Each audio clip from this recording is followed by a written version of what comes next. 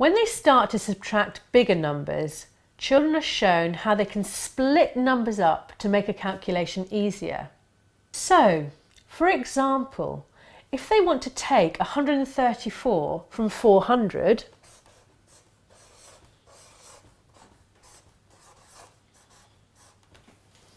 they can split the 134 into 100 and 30 and 4. Then they can take these smaller bits away from 400 one at a time. They can start from 400 and take away 100 first.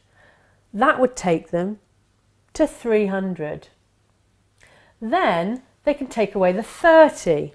That takes them to 270.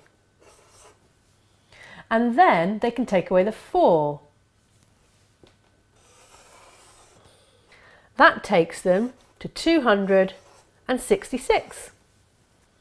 This method of splitting numbers up is called partitioning.